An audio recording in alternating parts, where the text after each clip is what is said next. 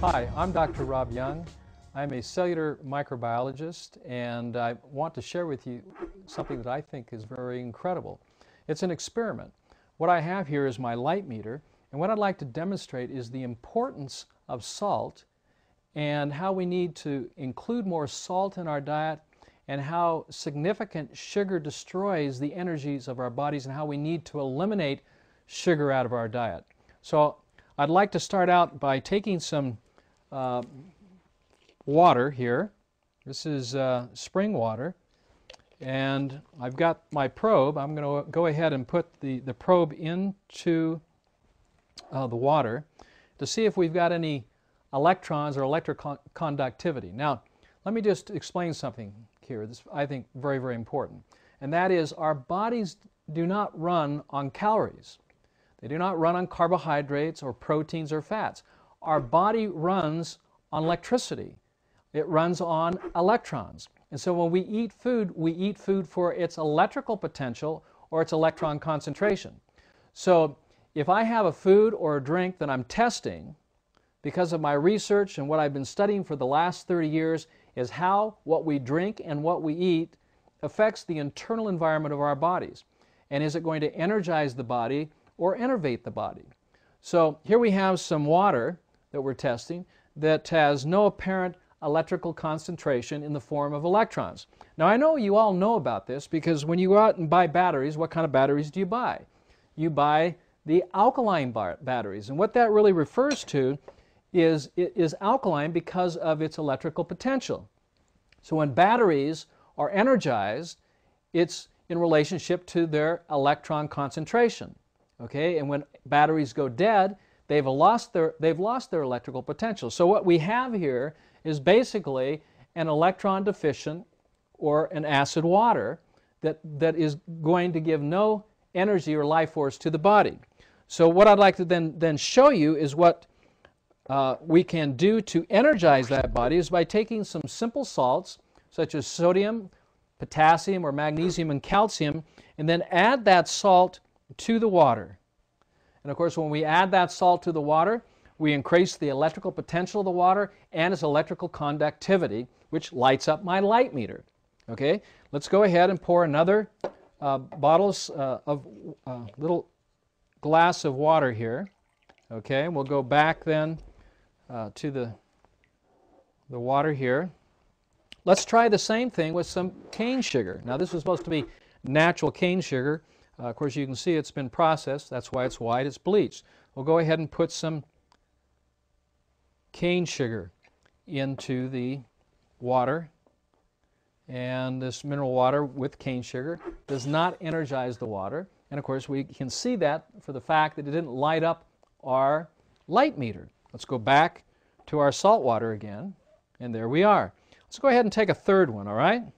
This third one is using a mineral salt, a natural mineral salt, unprocessed, from the North Shore of the Great Salt Lake. Now, there are differences between salt. Most salt that's on the market has been processed. It's been demineralized. Now, this product here, which is a liquid salt, has not been demineralized. So it's a whole salt which contains over 72 natural minerals. We'll go ahead and put the probe, the light probe, into the water. As we can see, it did not light up our meter. So we're going to go ahead and spray a little bit of this mineral salt, which increases electrical conductivity in electrons. Therefore, we have our light once again. Let's go back then to our salt water solution of magnesium, calcium, potassium, and sodium. And let's go ahead and then add some sugar. Now, the example here is I'd like you to think of this glass as your body, okay, energized, full of life. When you then incorporate sugar into the diet, and it comes in a lot of different forms, as you already know, when we put sugar into the body, we don't energize the body, but we literally destroy its life force. And this is what's happening here. So the more sugar we eat, the less energy we will have. And in fact, what the body has to do, it has to respond to this sugar. And the reason why is because it's acidic. And the way it responds is by releasing stored energies to neutralize the sugar, and that's why we feel energy when we eat sugar, not because sugar is putting energy into our body, but it's actually poisoning our body, and our bodies are then reacting to that sugar by releasing electrons or electrical potential to neutralize the sugar or the acid. In summary, let's take the probe of our light meter, put it into the salt. As we can see, we've got energy. If we take the probe and put it into the sugar water, we have no energy. Why? Because the body does not run on sugar. The body runs on salt. That's why all of the fluids of our body are salted. Our tears, our saliva, our urine, our blood, our sweat are all salty solutions. And we need salt. In fact, we should be eating approximately 12 to 14 grams of salt, and that's if you are approximately 70 kilos or 154 pounds. We need to avoid sugar. So the question should come up, not should we limit our salt, but we should limit or eliminate the sugars in our diet and increase the salt, which will then bring life and light and energy and vitality to our bodies. Isn't that what we're looking for? I think so. And so I would encourage you all to consider what I'm showing you here today and think about salt and alkalinity, and that our bodies run on electrons, okay?